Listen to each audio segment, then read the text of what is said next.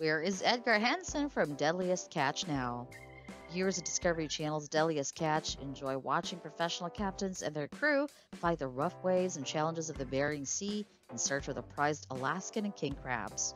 The competing ships try to reach the top of the competition by bagging the most crabs and money every season. Edgar Hansen and his vessel, the Northwestern, have been a crowd favorite from the show's inception. Who is Edgar? What happened to Edgar on Deadliest Catch? Edgar Hansen is a television personality who previously appeared on the show Deadliest Catch. The series follows him as well as other fishermen as they search for the prized Alaskan crab.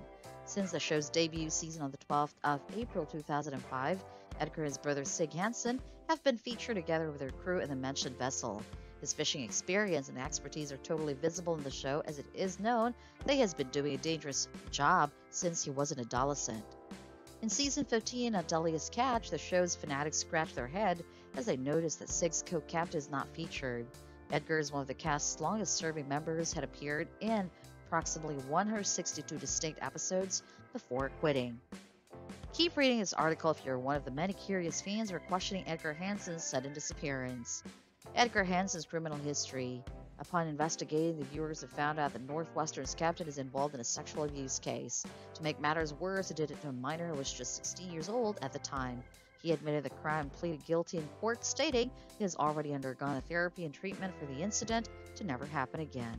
Due to this, he served a year of a suspended prison sentence and paid a court fine over $1,000. What is Edgar doing in 2022? Because of his absence in limelight, his brother Sig has appointed her daughter Mandy to be his right-hand partner in running the ship and the family business. According to reports, Edgar is still working in the Northwestern as part of the crew. Several video clips and evidence have also surfaced, showing he was never banished from the show. Edgar doesn't have any social media platforms, making it impossible to gather information about his present life in 2022. However, that does not stop the supporters to seek out answers from his niece, Mandy, in her comment section for an update about her uncle Edgar, but Northwestern's successor has remained silent, keeping the matters about his uncle within the family only.